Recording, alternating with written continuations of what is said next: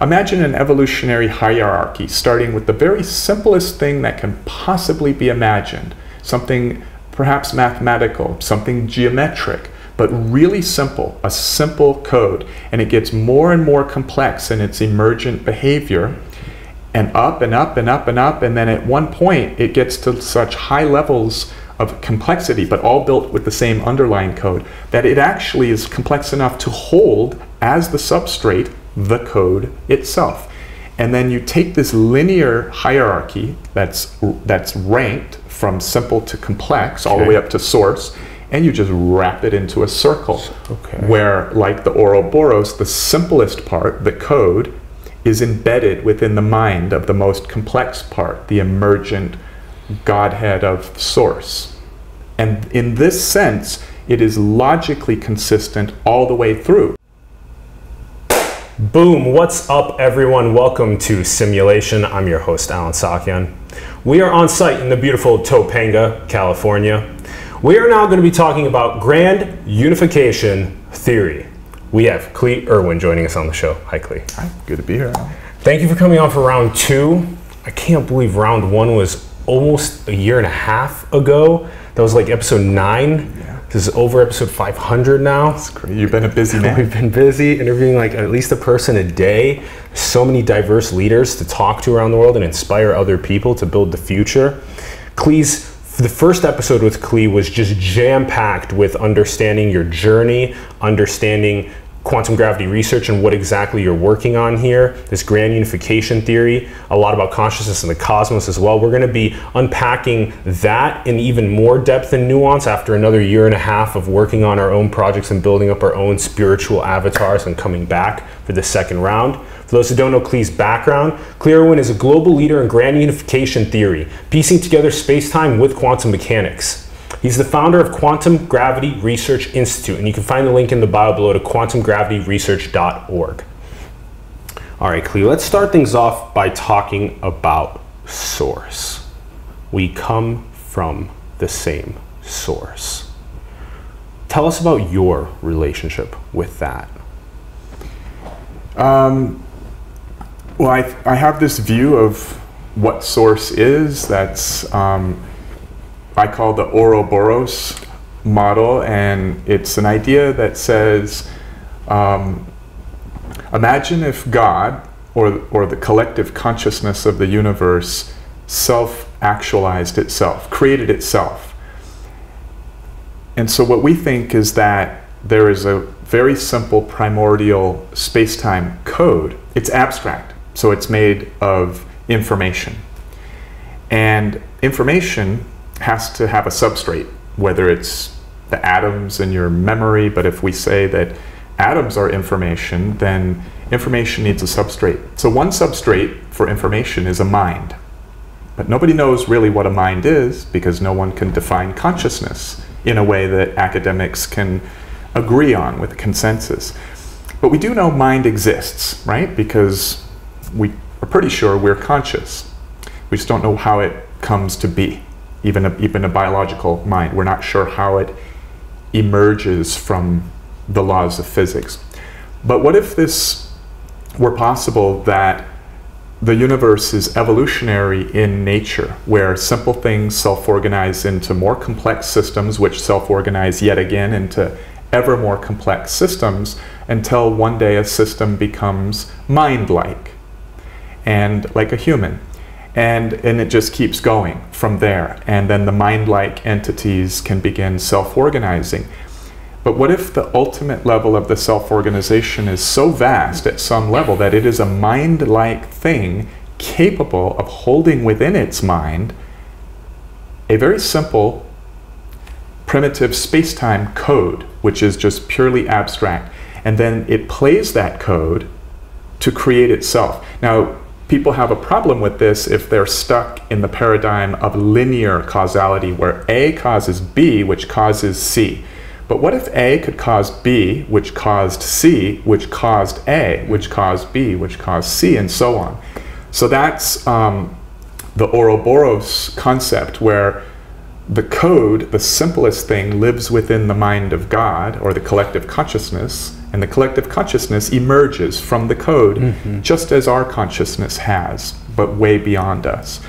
So if such a thing existed, I mean, in physics and science, we have to take things on with a form of faith. So the faith is, all right, this theory seems to look more probable than this theory, but we still call it a theory always because we're not admitting that it's absolutely true. We're saying it's probably true. But you can have spiritual theories as well, that you use your mind and you say, well, this is probably true, right? So if you can imagine that such a thing could be true, maybe it is, and then maybe you could play around with it by trying to tap into it. You wouldn't know exactly how, you'd have to sort of freestyle it, you know, or you could follow the freestylings of other people, right? Teachers, Jesus, Buddha, right? But maybe there's no one true and only freestyle. Maybe there's 1,000,001 ways to access, to resonate with this flow, this source, this God, this collective consciousness or spirit. That's how I look at it. And so I play around. I try different things. I manipulate the chemicals in my body through what I eat and how I exercise, how my hormones change my body. I play around with that. Sometimes I'll find a sweet spot where I feel more tuned in. I've tried plant medicines. You know, I've tried meditating, you know, breath work, float tanks. And so each person finds their own way to tap into this source.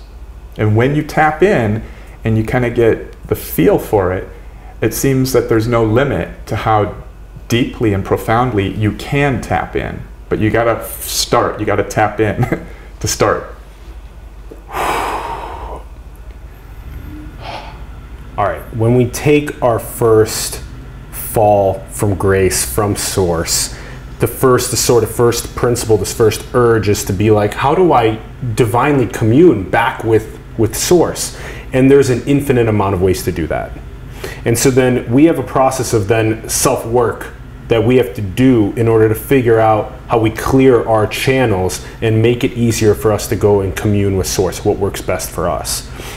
And then also there's this Ouroboros component to source of how you see it. So we have this deployment of creation, which has these, in a sense, these very more simple lines of code. And then as complexity evolves and it evolves more and it keeps evolving and the minds evolve, and then the minds evolve like a massive neural network, a massive a massive array of minds that are then doing things like realizing that they came from source. Yeah. Then those minds also do the full circle. They make source, A to B to C to A. Is that? Yeah. And what are we doing when the minds become complex enough that they themselves make source and then the cycle happens? What is that? So taking a lot of what you said, I see that my viewpoint is that God or source cannot exist without creation existing, because it emerges through creation. That is, the neural network, right? The topological substrate for source is all, is the everything, and it is the complexity that comes from the everything. So for example, a human being with its incredible ability for abstract thought, which can cause problems or create beauty, that is very complex as a complex system. And then the tribal, global, emergent constructs of economies, belief systems, languages, the internet, a giant neural network of information. All of these things are superorganisms that are even yet more complex than an individual human. Mm-hmm. And so as it's kind of like the Aboriginals, this idea of a great dream within the great mind of a great dreamer, and all of the separate storylines and individuals in human lives are subplots or sub-stories, sub-programs within this global program.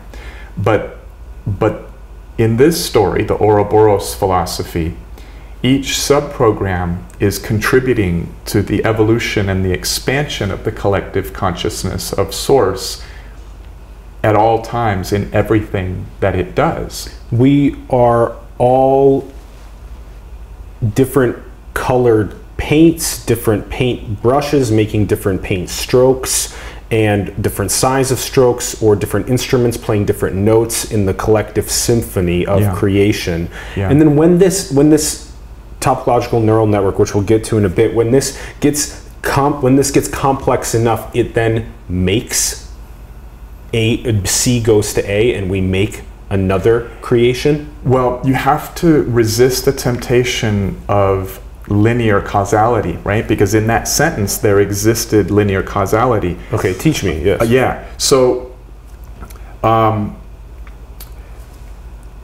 if A caused B, caused C, caused A, caused B, caused C, well, what caused what first? Okay. There is no first. What number is... There is no first. What number is first on the clock? 3 o'clock, 4 o'clock? No first. Okay. Right? Okay. Well, just because there's no first doesn't mean there is not a rank. Okay? What was more complex in consciousness? You or some descendant that existed, some predecessor of yours that existed, 3 billion years ago, a more primitive organism that's right in your evolutionary family tree. Well, you are. And going forward in time, there can be beings that exist now in Einstein's space-time, at least, where the future, past, and present all exist in the same object. And so we're just one point on this evolutionary... Imagine an evolutionary hierarchy, starting with the very simplest thing that can possibly be imagined. Something perhaps mathematical, something geometric, but really simple, a simple code. And it gets more and more complex in its emergent behavior, and up and up and up and up, and then at one point it gets to such high levels of complexity, but all built with the same underlying code, that it actually is complex enough to hold as the substrate the code itself. And then you take this linear hierarchy that's ranked from simple to complex, all the way up to Source, and you just wrap it into a circle, where, like the Ouroboros, the simplest part, the code, is embedded within the mind of the most complex part, the emergent Godhead of Source. And in this sense, it is logically consistent all the way through, where a child who, children love to ask questions to priests and physicists, where inevitably each will say, "Child, that is a question I cannot answer," right? But in this viewpoint, you can stop at any point on the circle of the Ouroboros and say, well, where did that emerge from, right? We can say, well, where did DNA emerge from? And we can actually tell some stories about that through science. Yes. And we can say, well, where would our super smart lineage, right, come from? Those people after us. And we say, well, us, obviously, right? And what emerges from them, and so on. And so that's kind of trying to connect as best I can to what you said.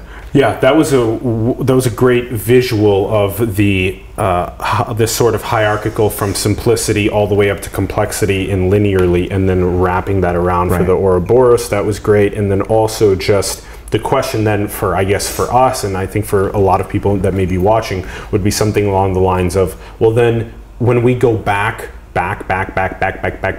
to our source, well, then where did that source come from? How many times has this cycle happened? Is it all just happening? And how do we know that? Are we just okay with it just being as is and just being zen about it? There was a movie with Ethan Hawke called Predestination. And in the movie Predestination, he was his father's son and his son's father, and he was his son's... It was this bizarre triangle, but the thing about this movie is that you can watch it over and over and over, and you cannot find a logical inconsistency, because in the film they explain exactly how it makes sense that he's his father's father, right? And how his son is his father, and yet at the same time his son is his son. Now I'm not going to try to explain that because it's a mind-bending movie, but again, your question asks, well, what created source, right? Your real question was about, are there cycles? And I think, yeah, there could be cycles. I have an intuition there are cycles. But even if there weren't cycles, you can still take one cycle and you can say, where did God emerge? Well, God emerged in the same way that you emerged, from simple things. Okay, fine. Then where does the simplest thing at the beginning of it all emerge from? Where does it live? Well, it lives within the mind of God. And because this is one form of circular reasoning that is not problematic. Generally, circular reasoning is a problem. This is actually brutally consistent logically, right? But it does require the rejection of linear causality, because you can accept that the code could be in the mind of God, right? That's not a problem. And you can even accept that the mind of God can emerge from a code because you're kind of godlike compared to a grain of salt, right? And it's really quite remarkable that you're here asking me these questions. This is very heady stuff. Right? And so if you just take remarkableness many orders of magnitude beyond you and your amazingness, that a bunch of quarks and electrons self-organized into Allenness, and take it further, and then when you get far enough to where you can accept that it is a complex enough entity to hold an origin code, a genesis code, then you have to ask yourself, well, wait a minute, why couldn't the great dreamer have dreamed itself through this code theoretic, evolutionary buildup? And you can't come up with a reason why not. Like, there'll be no logical deal killer. Okay. Yeah. And so then maybe a main principle for those that are attempting to do their best, including myself and so many others, are just really trying to embody this style of wisdom, is both, of course, just trying to divinely commune ourselves with Source, but also the notion of this non-linearity and living non-linearly. Yes. Living circularly, Ouroboros-y, this style. Yeah, and living that way. And how to tap into that. So I go to Hana a lot in Hawaii because there's a lot of subtle energy, let's call it, that's very palpable for me there, and I can get healthy quick there, or I can get connections, non-local downloads and ideas there. And I really tapped in a few months ago there to a story that works for me, that I finally get it, and it was very otherworldly in terms of how it was shown to me. It just felt like it was some kind of, it felt spiritual, okay, like something giving me insight. So here's what it was. Think about this word centering, to center yourself, right? So in chakra theory, right, we have these 7 primary chakras, and it's really 1 in the middle, 3 up, and 3 down. So the one in the middle is kind of in the middle, so it's special in that regard. And the idea in those meditations that seek to kind of integrate you and just make you into a nice whole flow, it's about finding this, imagining this resonance between these energetic centers, right? So this is one story and thought and theory. But take something like that and combine it with time, okay? So follow that idea. Say, I'm going to literally kind of imagine myself in my heart, like maybe touch your chest, and just kind of be like, okay, yeah, I'm just kind of feeling a little emotional. I'm in my heart, right? Whatever it feels. And then just try to go down and feel the rest of your body down to your feet and up to your head. And then go further and try to just go out and picture from the top, the center of the sun and the center of the Milky Way, and just get really connected and just kind of vaguely connect to the whole universe, but as you go bigger and bigger. So we're in a size thing now. We're in geometry.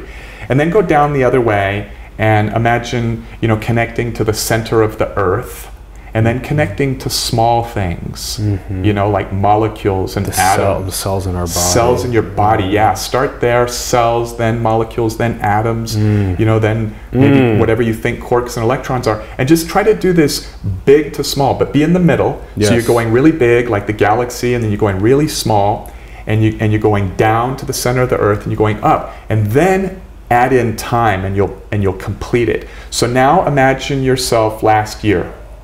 And just try to tune in to the dude, you from last year. And go back as far as you can go. And where you stop remembering, like when you get to yourself at 9 years old, make it up.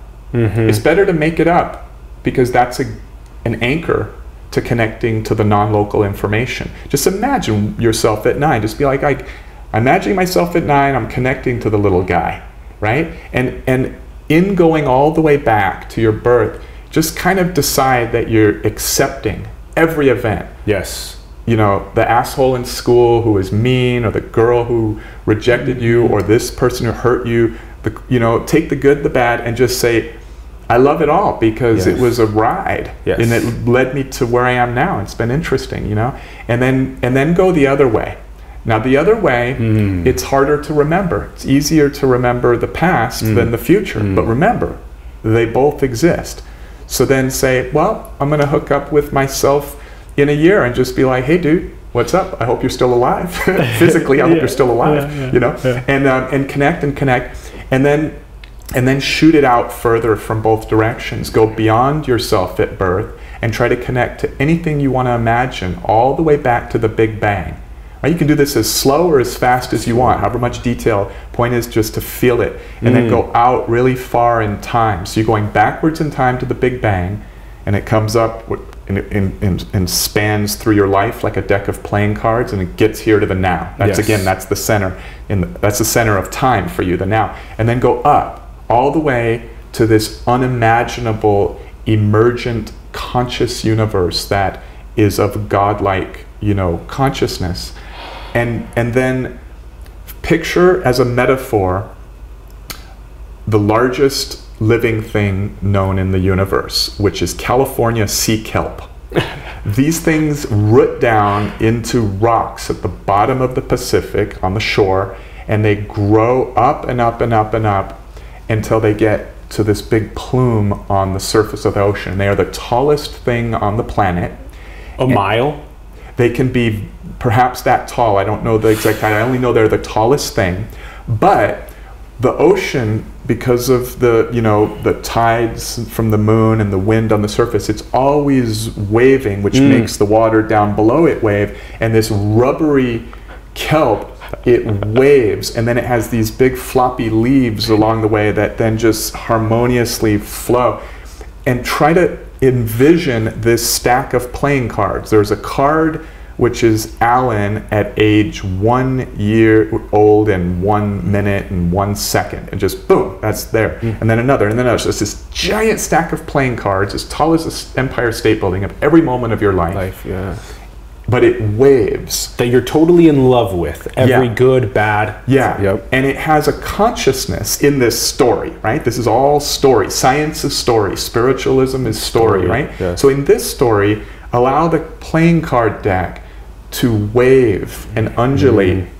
And so this kelp represents the time domain, and it has an intelligence. I am proposing that that pattern can be encoded over time. For example, if you've seen a laser show at a beautiful laser show at a concert or a laserium, they can have an image of a little girl chasing a video of a little girl chasing a butterfly, and then her father is running from the other direction, all in this laser show picture.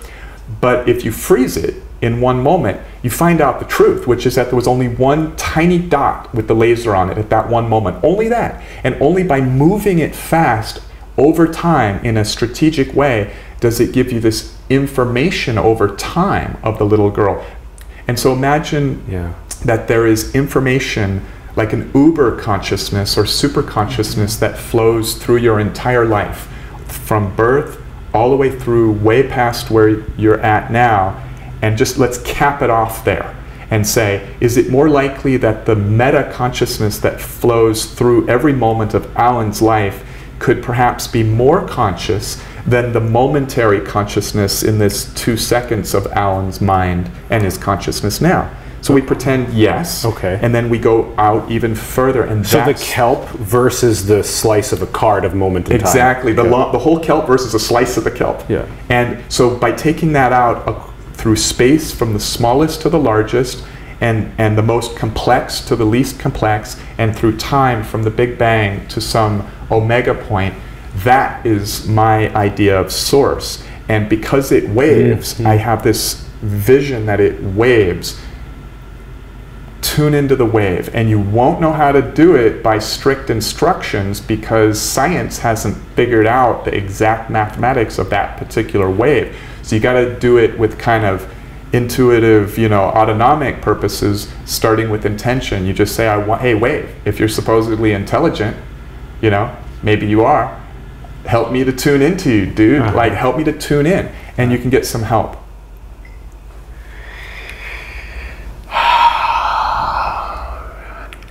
Out of all of the guided meditations and whatnot that I've had the chance to sit through, like, so many more people should be using that one. Kelp, man. That's a really you can good never one. go wrong with kelp. And also this practice that was such a good way for people at home, wherever you're watching, listening from. Do that practice of tuning in to the body, and then going from the body to the macro, going to the micro, and then also doing your whole deck of cards in the past, whole deck of cards forward, imagining yourself as that kelp, and then just tapping into that source waves that is happening. That's really good. This is why Klee's a synthesist, and like you can tell one has to take a lot of the most critical questions in life, like the most pressing questions about life, and study them for a long time, and then piece together a really good story to be able to make this make sense. It's so good. If we continue at this pace, we're going to talk for 7 hours. I do want to hit a couple of these other thoughts before we get to emergence theory. One of them is that, is this something that you also embody as truth, this notion that so many indigenous people around the world are saying that our disconnection from nature, from source, is the reason why we have so many of the issues in our world? Yeah, I'm into this idea called a strange attractor. And so in emergence theory, which is what me and my colleagues work on, the universe is code theoretic, which is probably a sterile word, code, for language, right? Because music is language, poetry is language, but C++ is language too. So if reality is based on a code, perhaps since reality appears to be geometric, perhaps it can be a geometric code or language. And all languages or codes traffic in meaning, right? For example, if you want to get a high-paid job in Silicon Valley, you have to figure out how to use a given code to write a compression algorithm with fewer lines of code, because that'll make the company money. And in poetry, the name of the game is to use double entendres and really elegant, compact usages of words. In other words, to pack maximal meaning within a given expression of code. And so I don't know of many codes that don't work like that. Even DNA is incredibly compact and efficient. And so if it is meaning that the universe is trying to maximize, then it would make sense that things get more complex. Like the physicists tell us, cosmologists would tell us that shortly after the Big Bang, there were no atoms. There was something called a quark-gluon plasma. And it was very boring and very homogeneous. So if you knew the quark-gluon plasma density at one section, you knew the rest. You don't need to know anymore. And then things began to self-organize, and we arrived after that at the early hydrogen universe. Now it's more organized, because now the quarks and the fundamental subatomic elements have self-organized. And then we self-organized into an 81 stable atom universe. So 81 letters, so to speak. Then those began self-organizing, and so on until we have a universe today with immeasurably higher complexity, with biospheres, and then molecules that can encode petabytes of information, such as DNA. And so when important self-organizing events exist in the future, the way that the code works is we're statistically drawn to it, the way a strange attractor in a chaotic system, which is a little accidental kernel of order and complexity within an ocean of chaos and noise, and the strange attractor begins orchestrating and coaxing the rest of the system to become more organized, to attract toward its organization. So imagine that strange attractors are high impact informational events of complexity, important events like a transcendent moment for a species, like the species landing on the moon or discovering the ultimate theory of everything, something important. They would tend to draw. So I think indigenous people, but many things, draw in this way. And that's this idea of the kelp, where we think that the flow over time in this deck of playing cards is so that the events that happen here when you were 15 years old happened just right so that the events could unfold to more complexity and meaning when you're 25 years old. And you can't see that until later. So I think indigenous people could tap into this flow, right? And attach that to metaphors that helped them, whatever the stories are, and that gets in, culturally embedded and into the very behavior of the group, and it even gets into genetic expression according to modern genetics theory. Where our traumas and the things that happen to us collectively get encoded or expressed genetically. So tapping in is, again, what indigenous people have been doing, tapping into source, is much more natural and coherent with the future evolution of what the global system is, over time, is trying to emerge. But humans, because of our powerful intellect and ability for abstract thought, for example, I could worry about whether I paid enough taxes last year and whether I'm going to go bankrupt as a result, and my daughter is going to become a pole dancer because I can't send her to college, right? These stories, right? Just hilarious stories, tragic stories. And so what runs the world today, this materialistic, generally atheistic paradigm prioritizing money and greed, all based on the conversion of trapped solar energy to fuel our society, right? Through fossil fuels. This whole thing is completely a house of cards. We're almost at the limit of its purpose. And I actually think it has served a purpose. For example, without that having happened, that whole paradigm, we wouldn't be able to communicate with your followers right now. Exactly. It led to this. It did. But it served its purpose, and we need to now learn something from our ancestors who were more tapped in. We don't have to take all their stories. We can pick and choose from the stories. But the fundamental practice that they were doing was tapping into the flow. They were tapped into the kelp wave. Yeah. And then it's as though then they are saying that, hey, tap into the kelp wave more so that we can solve some of the problems that, if not all of the problems that we have going on in our world. And it's also great to hear you talking about the teleology of the species. Do you think that that's kind of the purpose of the grand human experiment, is to maximize meaning? That's the purpose of source? Yeah. Maximize creativity?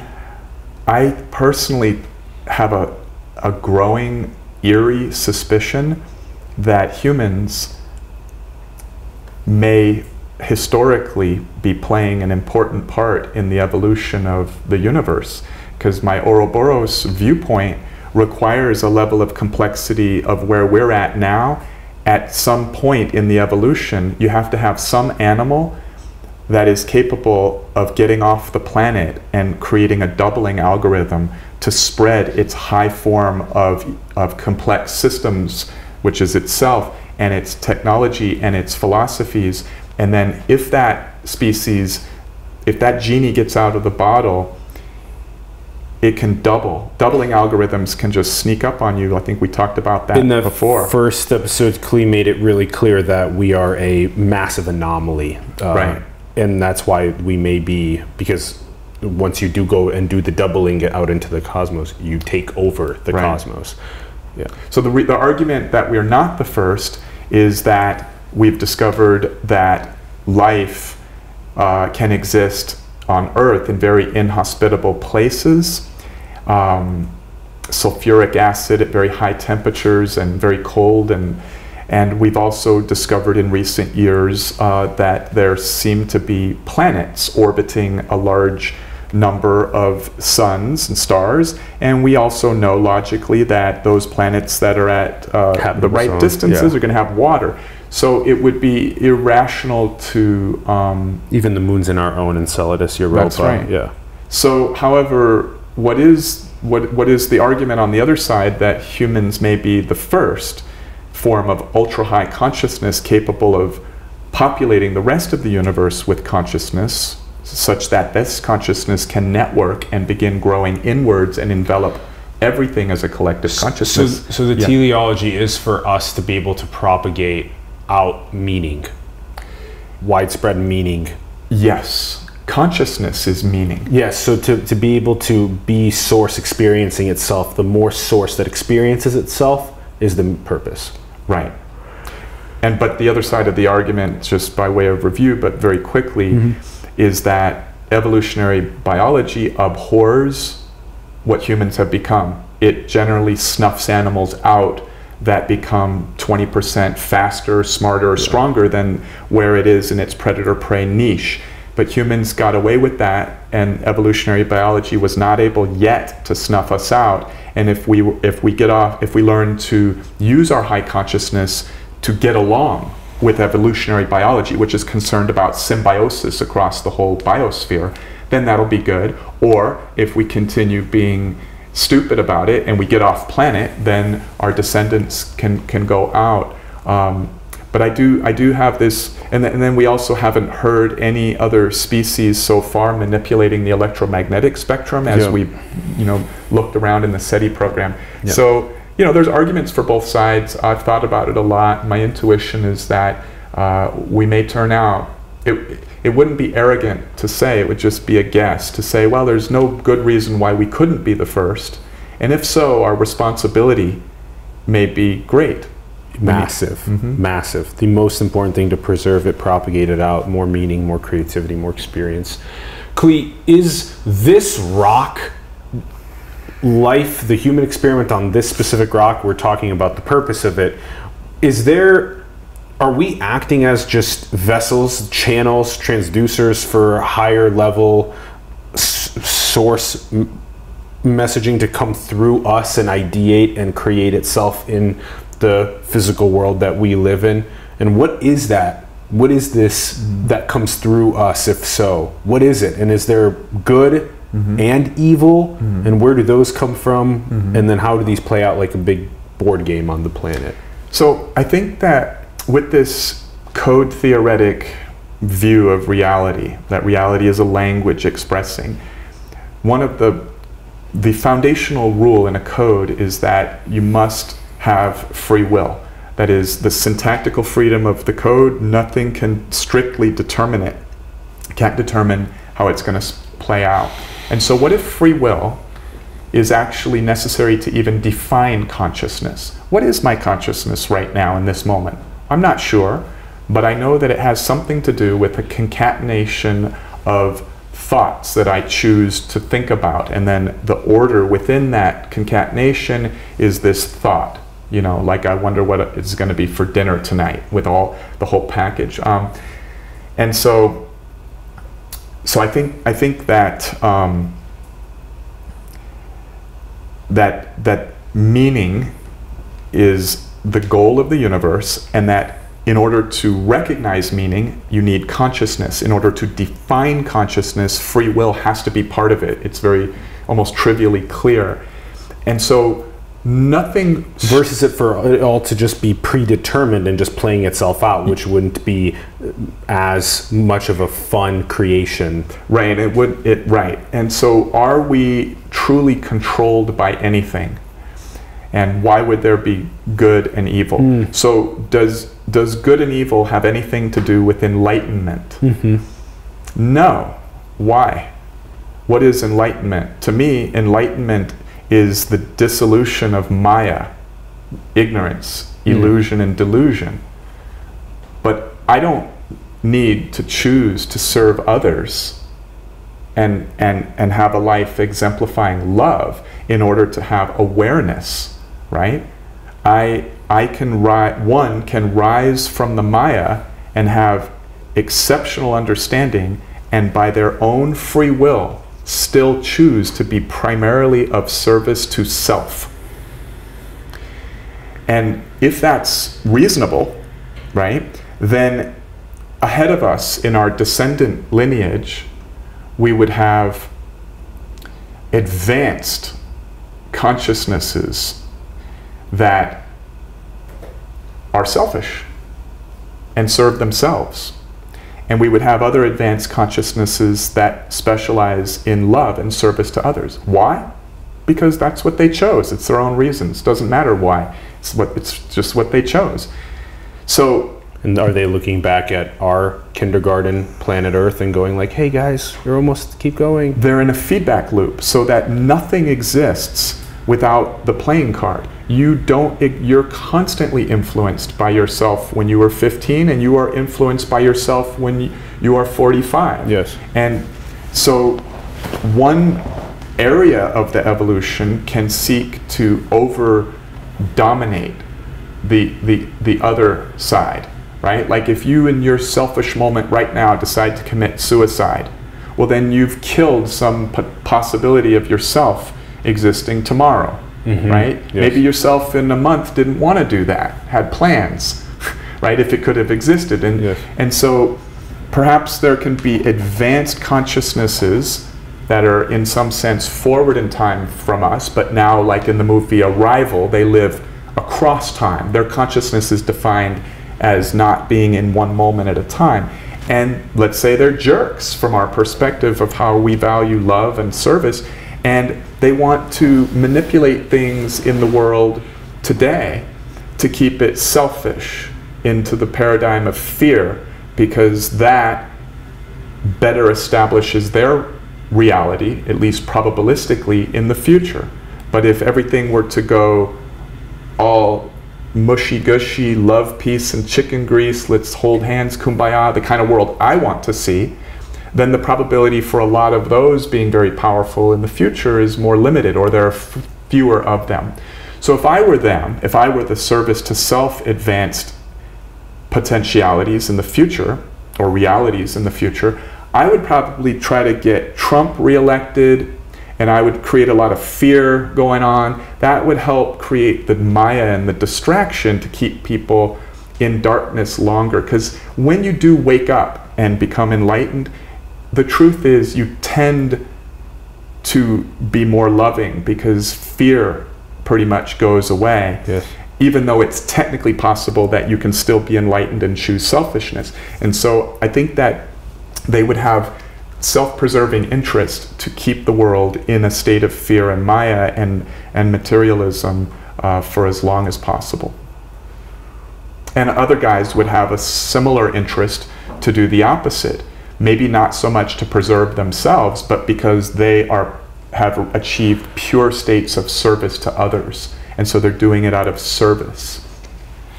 So they help us. And we're not controlled by any of them. We just choose who to be influenced by, who to collaborate with. You said in the first time that we talked together, creativity is synthesizing combinatorics. I really like that a lot. You are a synthesis yourself. You can take and combine, what was it, 16 people around the table and the different arrangements? 22 billion arrangements. 22 billion. With a B. Arrangements of 16 people around a table. So that gives you an idea of how many, if you can combine different disparate fields into new ideas, you can really rocket the edge of knowledge forward. And let's talk emergence theory. So what's been going on the last year and a half? So we have space-time, we have quantum mechanics. We're like, how the fuck do these things work together? And this has been the grand dilemma of the last, what has it been, 100? About 100 years, 100 almost. years, yeah, okay. All right, and you guys are like, okay, so there's an idea of pixelation. Yeah. At this, so you know, most people are familiar with atoms, and then you break down the atom into at least the protons and neutrons in the nucleus down into quarks. But electrons are not broken down into quarks. Quarks and electrons in the current worldview are dimensionless points called point particles, and they're fundamental particles. So they are not, in modern physics, the current theory is that they are not built of anything else. They are primordial. Okay, they are not built of anything else. Yet, the Planck volume still makes up quarks and makes up electrons? Well, the Planck volume is not assumed with the fundamental particle view. The Planck volume is a conjecture. It's a conjecture. That comes through deductive logic using quantum mechanics. So if you just start using quantum mechanics, then you realize, because of the equations, that a length, because quantum mechanics, at least the Copenhagen interpretation, says something doesn't exist unless it's observed, right? And so if you follow all that logic, then you get to this point where you cannot have a length shorter than some length, a volume less than some volume, and a time that's shorter than the Planck time. So the Planck volume, the Planck length, and the Planck time. So I can try to simplify the quest, the importance of the quest. So the importance of the quest is that right now the world is at an unprecedented, like there's no historical precedence. We don't really know what's going to happen. All we know is that technology is exponentially increasing, the population is growing, and global warming is accelerating, and along with a lot of other issues, right? But so we don't really know what's going to happen. We do know that oftentimes understanding nature better helps. For example, when we discovered some equations on a blackboard in Denmark, it was the quantum mechanics equations, and those equations led to the internet. You cannot have the internet, you cannot have digital computers without having first discovered the equations of quantum mechanics, which is something about nature. And then the internet helps people, right? There's a lot of good and freedom of information, just the ability. It's hard for a despot or a controller of information to control information like they could in the good old days when there was only 3 national broadcast networks and a few local newspapers in each city. You could control things easier, and even easier earlier in time, right? So what good might come if we get the whole enchilada, the whole theory of everything? And so what is a theory of everything? So we have a theory of space and time. I mean, if you think about everything, right, excluding emergent things like consciousness and socioeconomics and whatnot, and chemistry, right? Those are all emergent. But if you go down to the fundamental things, you have particles, fundamental particles, not atoms. Those are not fundamental. So you have these quarks and electrons and neutrinos, right, and photons, the fundamental particles, and then they play out. They're self-organizing and playing out in this stuff called space and time. So the theory of space and time is general relativity. And it was weird because it tells us that the past continues to exist and the future exists. That was weird because before 1905, when special relativity came out, before that, scientists thought that the future does not exist and the past also does not exist, and that the only thing that exists is the continually moving now. So that was interesting. And then we discovered something even more weird than that in quantum mechanics, which is the realization that reality is not like the Newtonian clockwork universe, where if you knew in precise detail the starting condition of something, you could predict every time what's going to happen, like dominoes, like if you could see at that level of detail. Turned out that was false, and that there's this bizarre, almost just misty world of probabilities, and that it's about information. So quantum mechanics at a very deep level is about the information that one can know about a physical system through observation or measurement. And unlike all of the other theories, such as electromagnetism or general relativity, quantum mechanics is the odd guy. It's the anomaly. It's a theory that doesn't come exactly with a model, right? That you can understand why statistics, like there are thermodynamic statistics, but those statistics from thermodynamics come from this buildup of a full set of machinery in the model. Quantum mechanics is different. We got all this data from experiments that was the weird wonky data where things are behaving not like the classical universe. You just amass that data, and then this genius guy, Werner Heisenberg, realizes that it matches up with some math class that he took in university. And he laid down his version of quantum mechanics. And then a few years later, Schrödinger laid down his version, and they were found to be the same. But it's really bizarre because nobody understands what the hell is causing these statistics. It's kind of like a car, and you're looking at the hood, and you have no idea what's under the hood with this one theory. But every other theory, we know what's under the hood. And so you got the theory quantum mechanics that's very powerful and led to the internet, but that we don't really understand what it means. Richard Feynman said nobody understands what quantum mechanics means. He said perfectly, he said no one understands quantum mechanics, right? And he meant the under the hood. And then this theory of space-time. And to make it worse, the theory of space-time, general relativity, clearly and vehemently says that quantum mechanics is wrong. Certain axioms and fundamental precepts. And that's a problem because quantum mechanics seems to at least be partly true because it creates this technology and it matches up with, experiments. And then quantum mechanics strictly says that general relativity is wrong. So they imply one another wrong. So clearly there's a problem. We don't understand quantum mechanics, and we don't understand why these theories are saying one another are incorrect. Now, to combine the theories, modern people outside of our group have decided that space and time may be pixelated.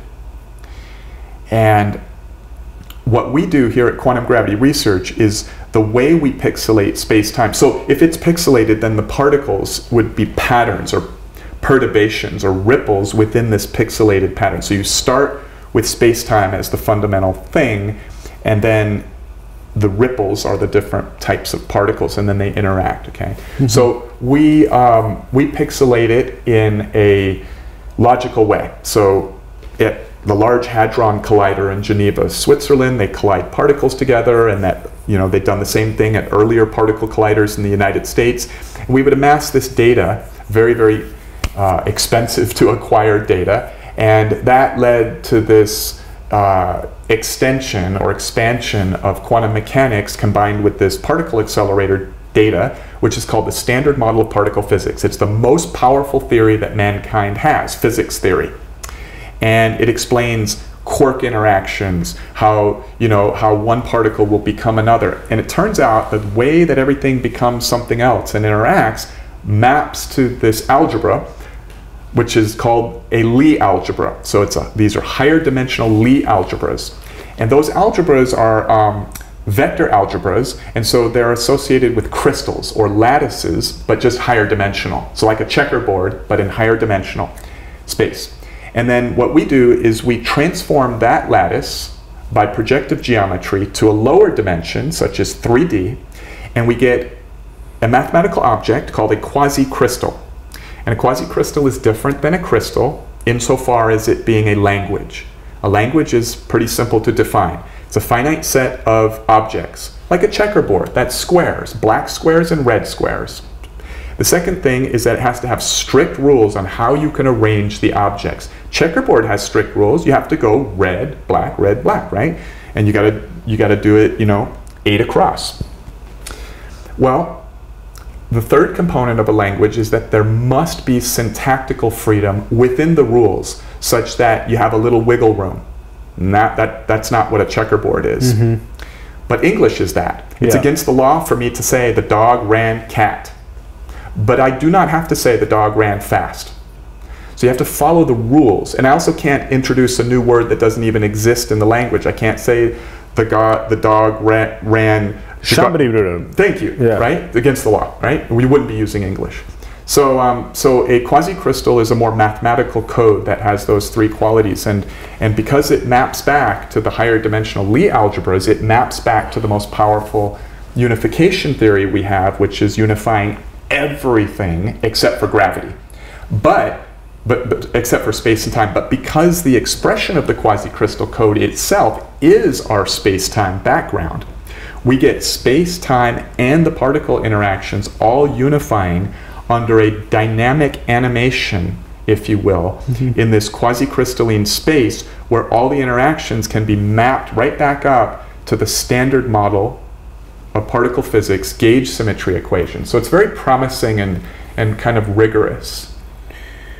Okay, so there's a way to take how the elementary particles are dynamically at play in this predictive pixelated existence that we're in, and there's a way to take and make it's a projection of them we're projecting them into a lower dimensional quasi-crystal. Mm-hmm. Okay, which then that then is the that is the then pixelation that we're talking about is the quasi-crystal. Yes, it's like a lattice. It's like we would call it a quasi-periodic lattice because it's not periodic. Yeah, it's like a lattice or a neural network. Okay. But made of information. So one would not. It would be a false question to say, well, wait a minute, what are those little pixels made out of? You can ask the question, but the answer would be it's made of information. It's made of information. But one can ask, what is the information made of? Okay. And then one could say, name any information that does not require consciousness to live in. The name, what is it made of? Well, it's made of consciousness recognizing Klee? Yeah, or you could say what are the, if you zoom down below the quarks and down into this Planck scale abstract mathematical space of lines and angles and shapes, what are those made of? Then one would say, well, they're actually the same thing that you would say if you picture a square in your mind right now. It's a square. I can see the 90-degree angles. Yes. What's it made of? What do you mean, what it's made of? It's in my mind. It's made of, I don't know what it's made of. It's made of my consciousness. It's made of my consciousness. Because you can't say it's made of the atoms of your mind, can you? So the quasi-repetitive crystal, how would you call it? So it's a quasi-lattice. Yeah, quasi-lattice. Because it doesn't repeat. It's not periodic. It's not periodic because, and the quasi-lattice is not periodic because it's different elementary particles are making it up? No, it's because the projection angle of the crystal is irrational. It's based on a golden ratio based angle, and when you use that angle, you collapse it down to this symmetry called H3, which is icosahedral symmetry, and you have a very small set of fundamental shapes, like letters, like geometric letters, and the way that those geometric shapes can be arranged is by strict rules, but there's syntactical freedom within the rules. So what you can do is you can arrange them one way, set that to the side, arrange them another way, set that to the side, and another way, and then now you have an ordered set, like a 35mm film, like the deck of playing cards with the superconsciousness flowing through it. So the quasi-lattice is is what makes up everything in the lowest dimensional level, and then that is you can project that upwards to make standard the elementary particles. You can recover it, so that if you, in a sense, if you're looking at a shape like a cube made of sticks, but it's a cube, it's a wireframe cube. If you look at it, with one eye, you're seeing something as flat as a National Geographic photograph. But your brain has an algorithm that extrudes or unfolds that two-dimensional shape into your knowledge of a three-dimensional shape, right? Just like right now, you have this knowledge that a point on my nose is further in this way in three-dimensional space than my ear, but you really are, at least through one eye, seeing just a flat image. So mathematically, through trigonometry, we can take the mathematics of the quasi-crystal animation, where reality is playing out, and map that to this hyperdimensional crystal that's part of a Lie algebra that maps to the gauge symmetry equations of the standard model of particle physics.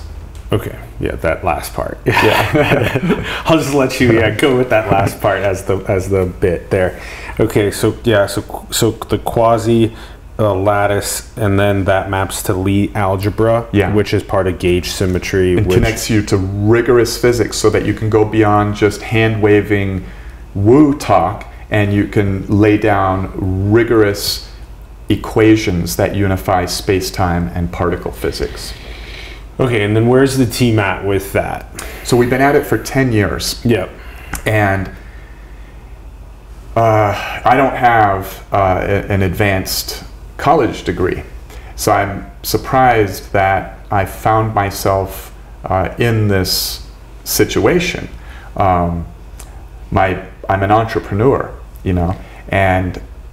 but I walked out of my building 10 years ago and I never came back. I've been back to that building twice in 10 years.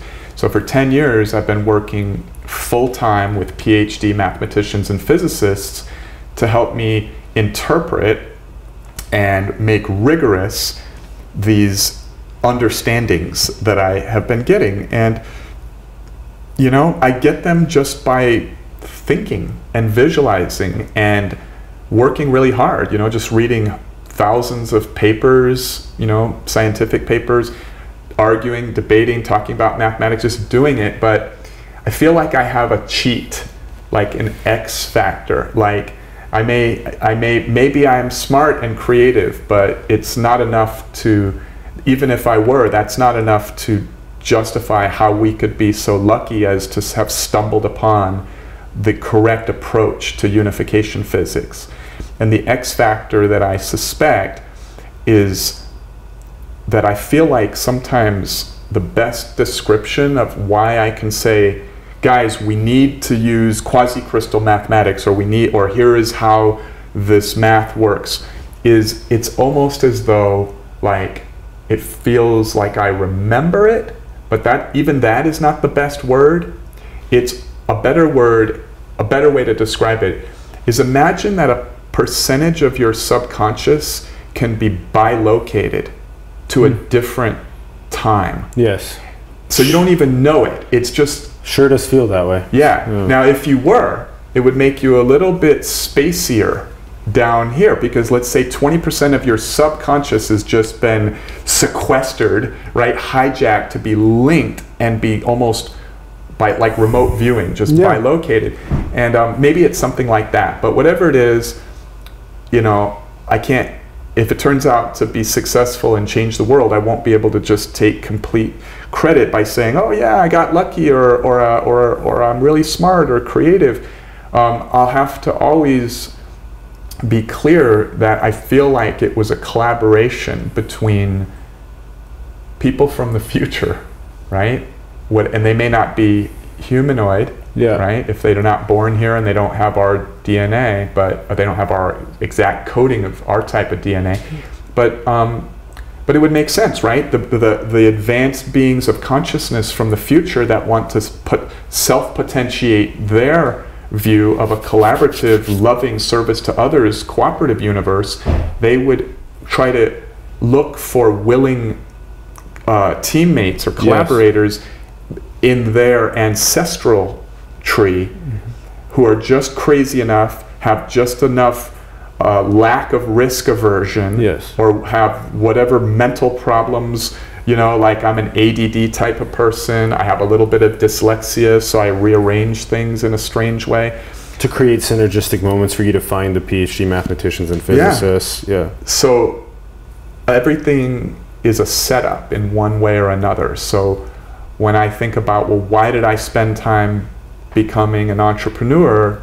To make money. Well, I can't do this without money because I'm not a one-man show. I have a team. Without these PhDs, there's no way I could do this by myself. And they're expensive. So, yeah, of course. Right? Yes. So it's, when you look back, you kind of see this beautiful thing unfolding over many years where you can't see the purpose until you look back. And then when you do look back, you wonder, well, to what extent was it orchestrated? Yeah. Yeah, and that also leads us to what you were saying a little bit ago about the benevolence. Yeah, from the future at play. So then, so where's the team at? Okay, so the way I would look at the timeline is that, so that was 10 years ago when I left the business world, and most of the 10 years has been this slow process of osmosis, just gathering ideas, becoming intuitively attracted to this or that math or these metaphors, you know, like cymatics, for example. Just as a metaphor, a physical thing, cymatics gives me a lot of intuitions that I can use to say, well, there's aspects of these hyper-organized phases at certain vibrations where at all the other vibrations it's just chaos, you know, in the sand.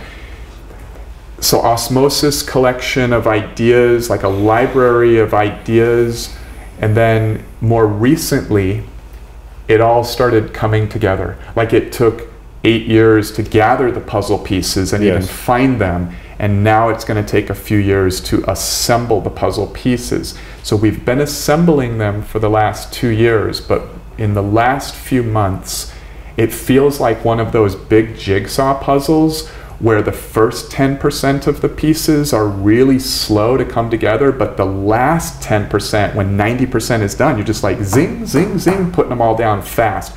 So it's all starting to come together in an accelerated fashion right now. So I'm pretty... You're interviewing me. Yeah, what does that mean? What does it mean for quantum gravity research to have the jigsaw pieces coming down fast? Like, what does that look like for someone that's lay, that's not? Yeah. Well, it means that it's becoming, it's rapidly approaching a theory that will be rigorous.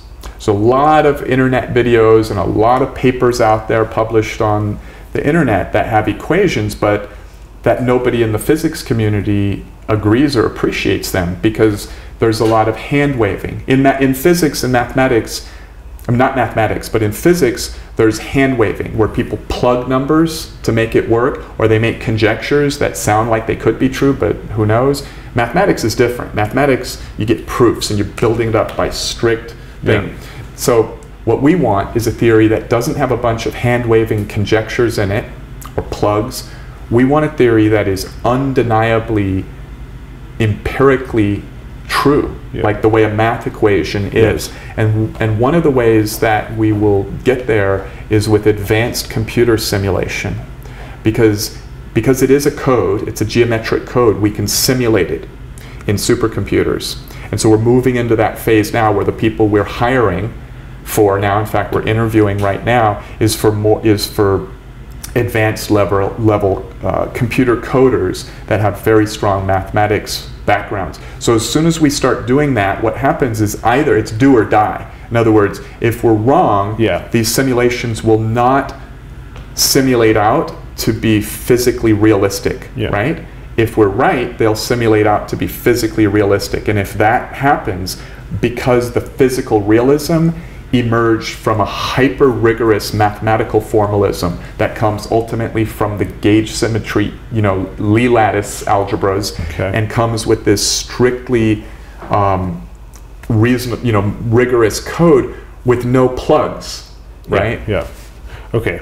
So then the idea is that you can run advanced level simulations that can showcase that your emergence theory of space-time and quantum mechanics you can simulate out the quasi-crystal, the lattices out into what you think is these fundamental mathematical equations that can then showcase what's occurring in the physical world, and that can be repeated over and over and over again. And physically over the time, so it's over, like the laser show where there's only over time does this physics exist. So even without the equations, which we will have those as well, but the simulation itself, if you have a positron and electron interaction in the simulation animation and it behaves statistically just like quantum mechanics says it should behave, then you have looked under the hood of quantum mechanics and have found the reason for the statistics. In other words, the simulation produces exactly the statistics, then that means that the statistics and the simulation or the code are what we call in math isomorphic to one another. Which is to say that they may look different, but they're absolutely the same thing, not analogs of one another. Okay, and then there's still a lot more to talk about regarding what you're doing with topological quantum computing, cold fusion, and whatnot. I'm still very interested to talk to you about the advancements in those fields. I do want to wrap, and I want to open up space also for the rest of today's conversations that are going to ensue.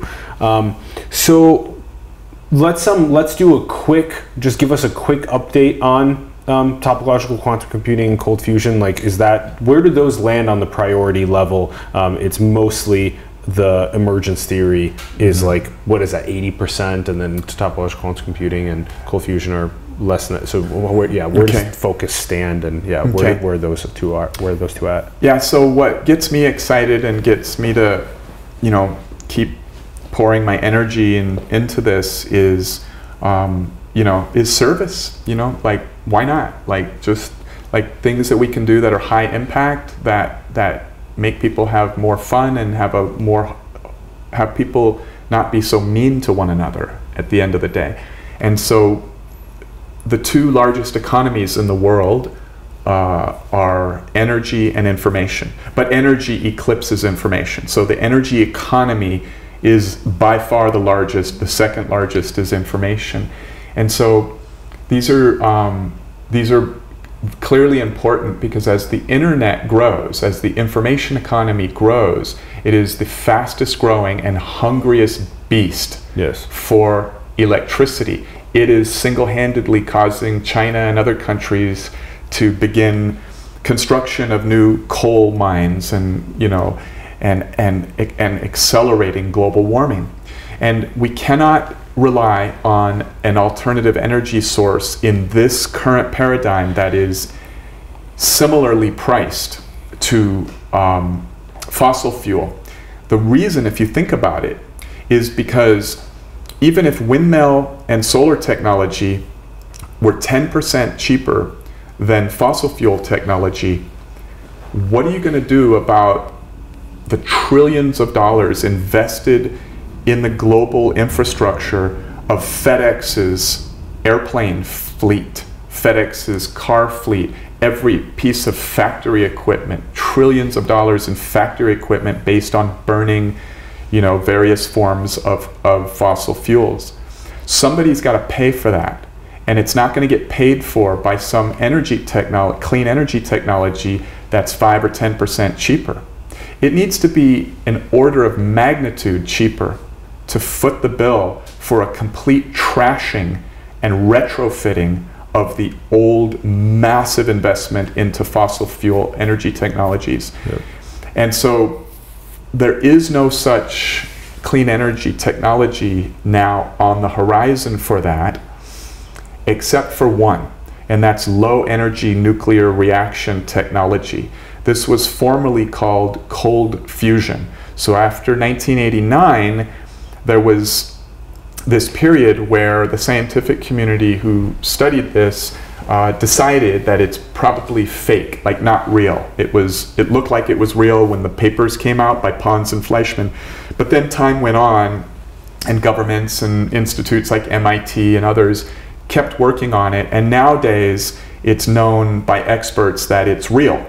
So low energy nuclear reaction is real, but you have to be a subject matter expert. If you got somebody who's old school and they were just a PhD physicist who was exposed to the information, the papers 20 years ago, then they would still be in the past. What are you guys doing with low energy nuclear reaction? So what we're doing is we're applying things that we've learned in these last 10 years for our spacetime theory to materials science, which is 23 orders of magnitude larger in scale, at the atomic scale.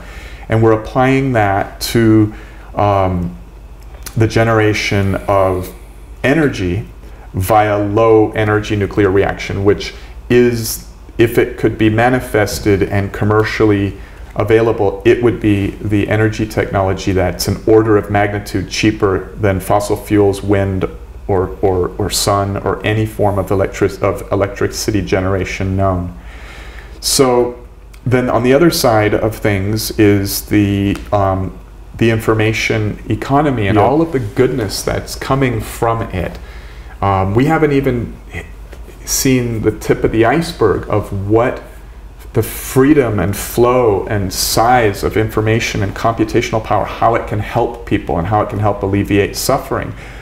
But as you know, we're reaching the end of the party. The Moore's law, where we keep reducing the size of the circuits, it's now starting to bump in to the limit at the atomic level, and we're eking out through new algorithms in different ways a little bit more, but we are still reaching a limit. So what's going to happen when we reach that limit? Does the exponential expansion of digital, empowered technology start to, taper off like a bell curve?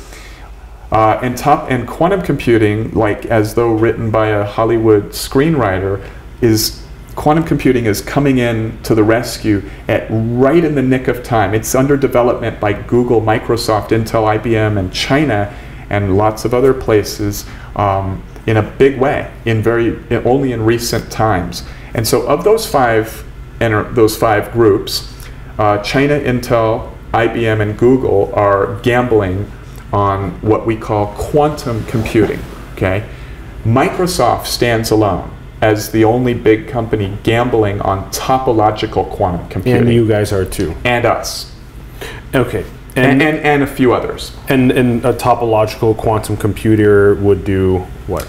So topological quantum computer will do what is a great question, because it allows me to remind us that science today does not know what quantum mechanics is. They know the statistics, but it's still mysterious as to what the hell is really going on. And this is called the field, it's an area of the interpretations of quantum mechanics.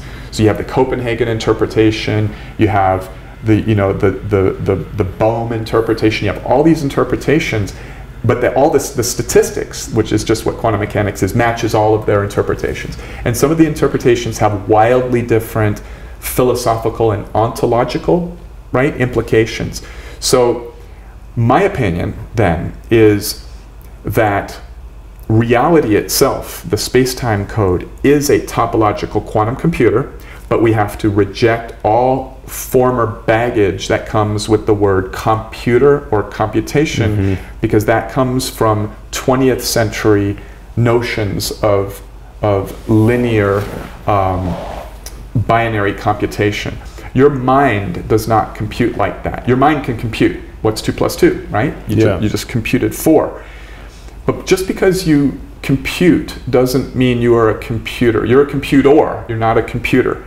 And so if reality is a topological, it's a neural network, just cutting to the chase, it's a neural network, a topological quantum computer, but it's almost a magical neural network because it's using the bizarre, spooky weirdness of quantum mechanics, where a thing can be here and then here, but it was never at any other place in between. Just weird, like teleporting. And these other sorts of ideas that two things can be connected or entangled such that a change here instantly makes a change here with no time. There's no time for this to influence that. And quantum computing does not do that, only topological. Quantum computing employs some of the concepts from quantum mechanics that are weird, yes. But topological quantum computing goes kind of even more exotic. And so we're here in Southern California in the world's epicenter for topological quantum computing. It was invented by Alexei Kiryaev at Caltech, you know, half hour from here, and Microsoft put in huge, you know, tens of millions of dollars into an institute called Microsoft Station Q. It's at UC Santa Barbara, where they collaborate with the university. So that's where there's this huge amount of work being done there with, you know, collaboration with Microsoft and then Caltech. So yeah, we're kind of in the backyard of topological quantum computing. And then at time allocation to those other two compared to emergence theory, where are you guys at? Well, we've got about 15 or so scientists, all PhDs, working on the low energy nuclear reaction technology, and in the next 6 months I'm going to begin funding the startup. We've already set up the startup, but to start recruiting and organizing it is something I'll be doing in the later part of this year for the quantum computing company. So the quantum computing company is called so we have emergence. So the quantum computing is small e, emergence, right? Mm-hmm. And then the energy company is called Emergent Energy. So we really like the word emergence. Yeah. And so our theory, unification theory, is of course emergence theory. So. Okay, and your time dedicated to those other two compared to? I would say that 100% of my time right now is dedicated to the unification theory, because that's it. And that encompasses the other three subcomponents. There will be genetic technologies, there will be superconducting technologies. Many technologies will come out of this theory if it's true, right? If it's physically true. But I want to spend time on these two other things for two reasons. One is they will help the world. They'll do good in the world. And two is they will bring evidential, experimental support to the theory, because the theory, if it's rigorous and predictive, and if it has at its core the foundation of this philosophical underpinnings like we've been talking about, it can lead to a new worldview that legitimizes some of the claims of people who have had psychic experiences, indigenous people's experiences. May not legitimize all of their stories and the metaphors, but it'll legitimize that, and it could make a new world paradigm, which is really kind of like the unification of spirit and matter. And science. Where both of those words are so loaded. Like matter represents, the word matter we can say incorporates the, you know, physics and quantum mechanics and what we can understand about nature, you know, through mathematics. And then the world of spirit is this ineffable world of these experiences within consciousness and experiencing other consciousnesses. And what if those two things were placeholders, like partially dirty or incorrect stories that are placeholders at a table to be replaced by a much more reasonable, fully unifying new viewpoint? So Grand Unification Theory is not only for all of the different technologies that is going to catalyze the emergence of, but it's also for us to mix together the spirit with science more effectively and understand the reality that we're in. Yes. Klee, this has been an awesome round two. I feel like we did a great job unpacking everything. There's still so much nuance here. I would have spent like a whole nother hour on, you know, quasi-crystals and trying to understand those better, and all the other work that quantum gravity research is doing. But this will make a good round three when we come and revisit for the next update. And thanks for doing your homework, because you prepared excellent questions and you're really following the topic, so I appreciate that. Yeah, I'm following the source better than I'm following quasi-crystals. But you guys are doing great work. It really does require people that are in like 15, 20-year depth in math or physics to get this stuff and to be able to test it empirically with the simulations. This is very interesting stuff, what you're doing. And hopefully what the benevolence is channeling through everyone is here for a reason to alter our trajectory in a more positive direction. Yeah. That's right. Yeah. Klee, thank you so much for coming on for round 2. Really appreciate it. Thank you. Thank you. Thank you. Thanks everyone for tuning in. We greatly appreciate it. We'd love to hear your thoughts in the comments below on the episode. Let us know what you're thinking. Do check out quantumgravityresearch.org. Check out the link in the bio. And also talk to your friends, your families, coworkers, people online on social media about Grand Unification Theory. Get talking more about this and what it could really unlock for us, blending together space-time, quantum mechanics, and actually understanding those. Also talk more about Source and Ouroboros. Talk more about what we were talking about there. What is the ultimate teleology of this human experiment? And also, go and check out all the cool videos that Quantum Gravity Research has made about the quasi-crystal, because all the videos that are up do a really good job at explaining what they're talking about. So check those out. Those are all on the YouTube channel and on the website both. And also support the artists, the entrepreneurs, the spiritual leaders, the organizations around the world that you believe in. Support them and help them grow. Support Quantum Gravity Research, support simulation. Our links are below to our Patreon, cryptocurrency, PayPal links, all down there. Help us continue doing cool things like coming on site to Topanga for these interviews. And also go and build the future, everyone. Manifest your dreams into the world. We love you very much. Thank you for tuning in, and we'll see you soon. Peace. It's a wrap. Good job. Good job. We have the audience. Thank you guys. Let's do wow, yeah. Something. Like, yeah. That was dense. I'm a child. That's good. Okay, So good. That's good.